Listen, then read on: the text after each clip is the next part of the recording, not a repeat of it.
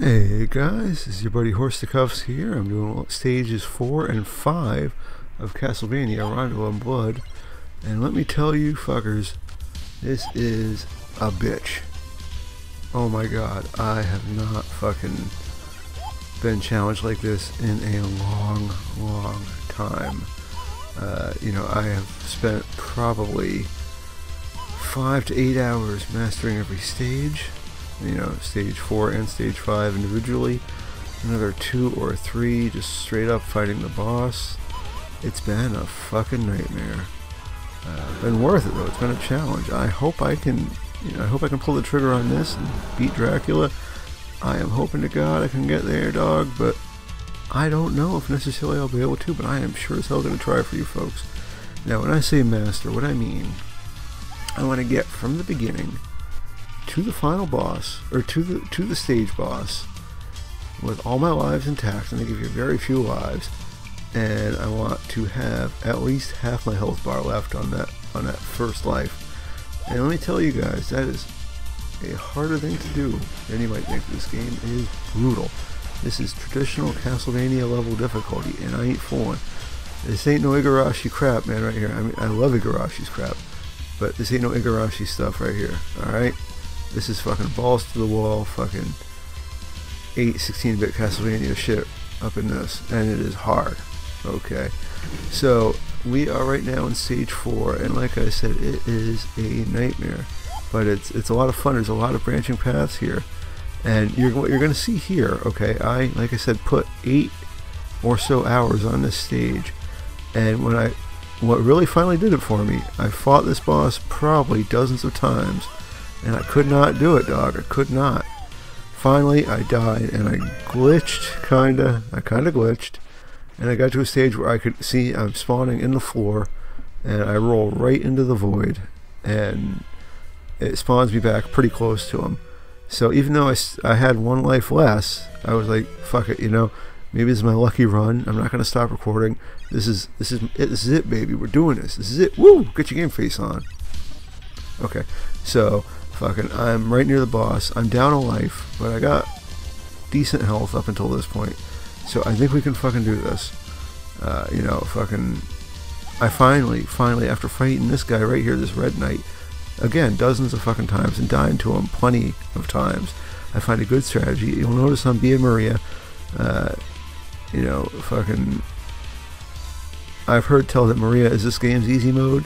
It's still balls hard, but she, after going through everything like intermittently as Richter and Maria is definitely, if you're not the best at video games in the fucking world, this is where you want to be, up with Maria, because she is definitely much more mobile, and her attacks are much more forgiving than Richter.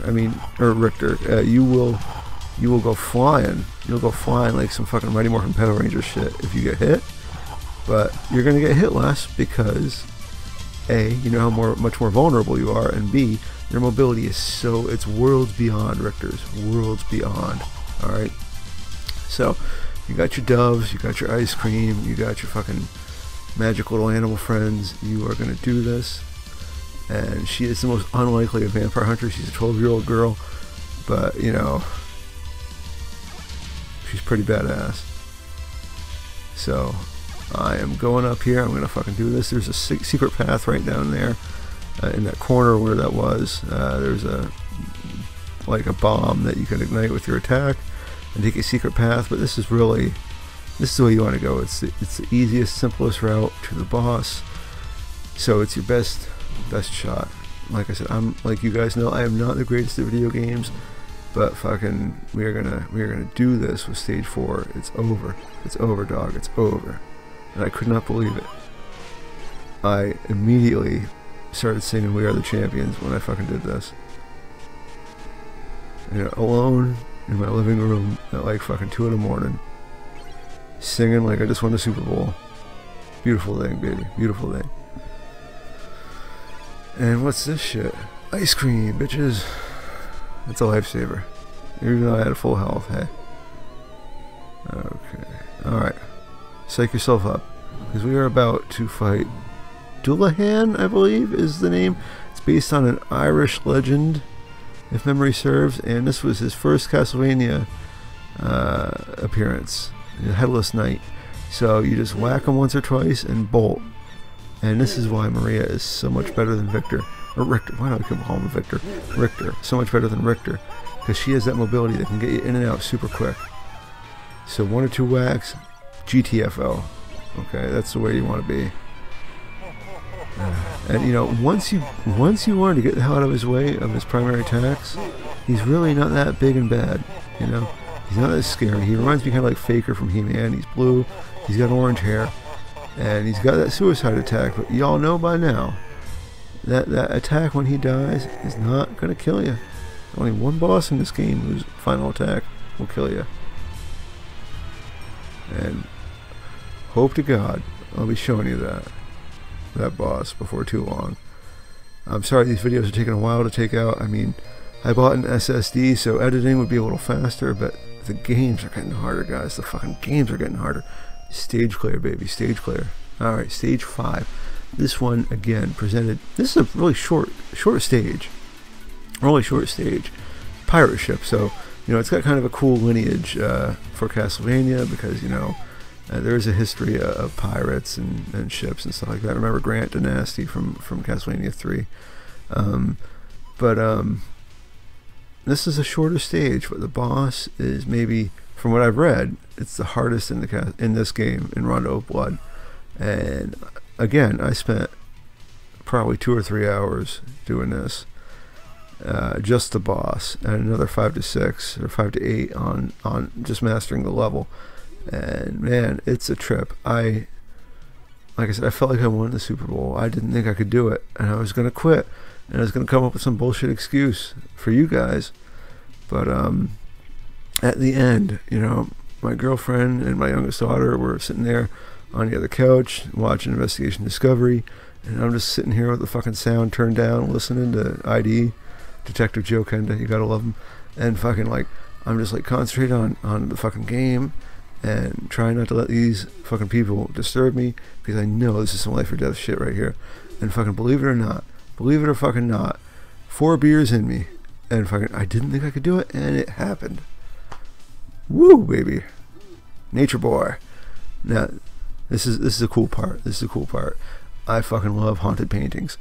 And, you know, it's like it started, there's a really great episode of a real Ghostbusters cartoon that has a haunted painting, and of course Ghostbusters 2 for sure has fucking Vigo the Carpathian.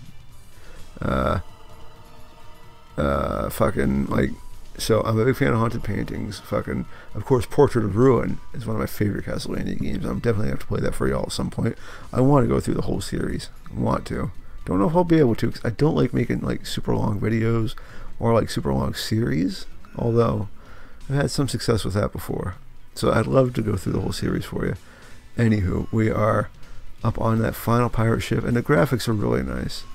This is definitely one of my favorite Castlevanias. Not just because I grew up lusting after it so viciously, you know, I mean, I wanted to play this so fucking bad, and finally, God knows how much, 23 years later, 24 years later, I'm doing it. And what I love about this is it's not just in the castle.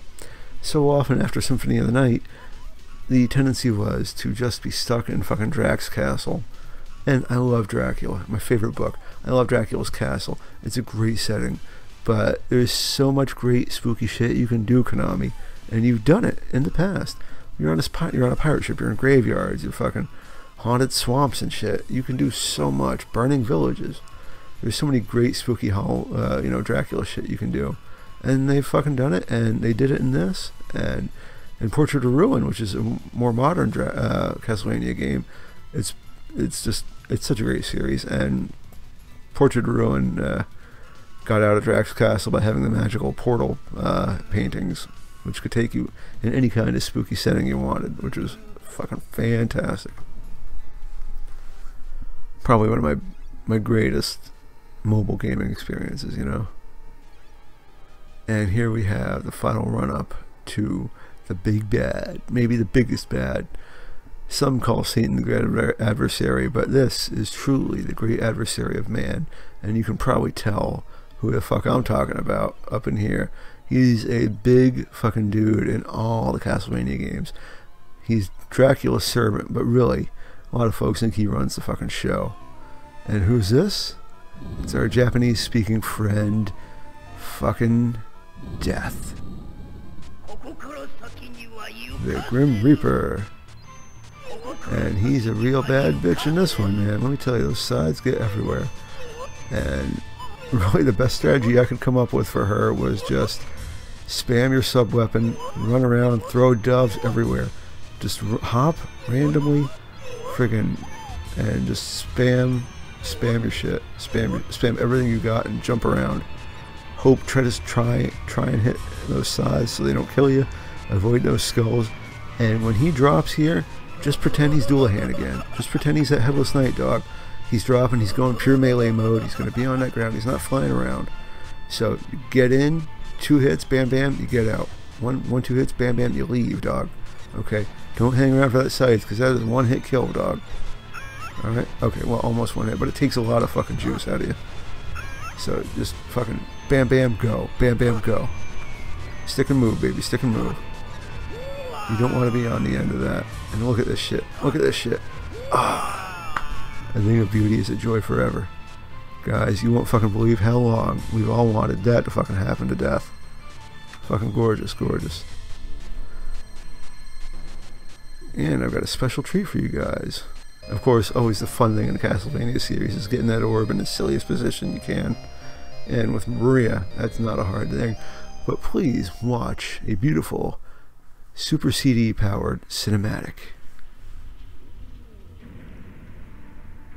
Jackrell is a fucking giant. Oh, wait.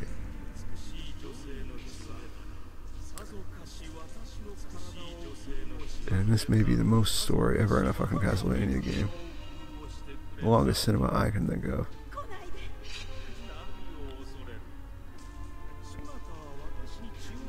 Everything's really Japanese.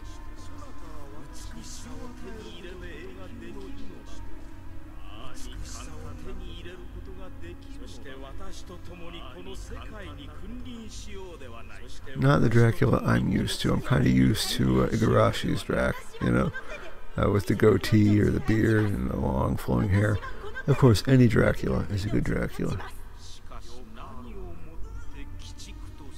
And look, he's so tender with the ladies. You've got to appreciate that. Now, you may recognize this purple-haired chick from the intro. That is Richter's fiance. I don't know her name.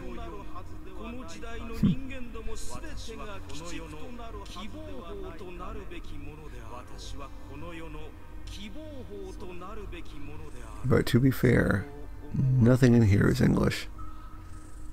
Except for the stage announcements and like press run to start and the menu system. That's it. Everything else is Japanese and the occasional German speech. And you know who that is, right?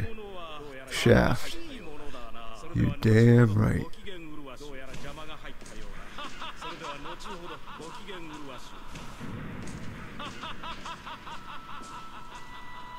You can tell they put so much work into this game. Beautiful, beautiful. Guys, this has been your buddy Horseticuffs. Thank you for watching. I will continue trying to do this for you all. Keep on keeping on, motherfuckers.